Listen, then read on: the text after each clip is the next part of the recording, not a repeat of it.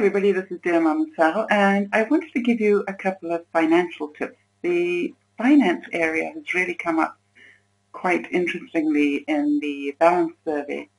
So I thought what I'd do is make sure that I gave you a couple of tips before too much longer. The first tip I'd like to give you, and I'm sorry that this is a little bit later than I would like, but start saving for Christmas now. And the way that I do that is that every payday that I have, I take X% of my salary and I put it into a special account ready for Christmas. It's also my play money and my, oh my gosh, I can't live without that money. So it's a really good habit to get into. And I know you're saying, gosh, I can only just survive on what I have right now. That's fair enough. We all have that issue. So the next challenge I have for you is, where could you cut that percentage in your daily spending in order to be able to put some away? So that's the first thing. If you only have X amount of money, it's how you distribute it. The other financial tip I have is to be really aware about how much time you actually spend looking after your finances.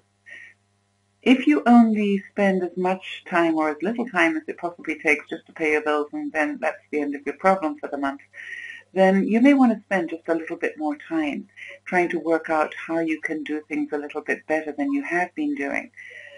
Maybe put yourself on some sort of budget. We all hate that word, and I hate it more than anybody else. So what I try to do is, when I need to find more money so that I can do different things, I sort of look at my grocery bill and I look at things like that to have a look at, okay, where can I just help myself a little bit? I'm a really bad impulse buyer. So when I go to the market to go and buy stuff, I'll pick up all sorts of stuff I really don't need. I've got cupboards full of food that I haven't eaten. And so when I want to save to get just a little bit of extra money for something, I will stop doing that. I will just only buy what I have on my list and really work very hard to do that. So just try those couple of things and see what a difference it makes. What I find as well, and here's my third financial tip, that's the one I wanted to give you, is starting next year, or even starting now if you're strong enough, have a look at your bills that you pay regularly. Maybe you do it online or however you do it. And let's say that in my case, my sort of monthly amount that I pay on electricity, I say hydro for those people in Canada, that I pay for electricity might be, let's say, $108 a month. I don't pay $108 a month. I put through a payment plan that goes through every month where I pay probably $115. Now you're wondering, why do I pay that much more than I need to?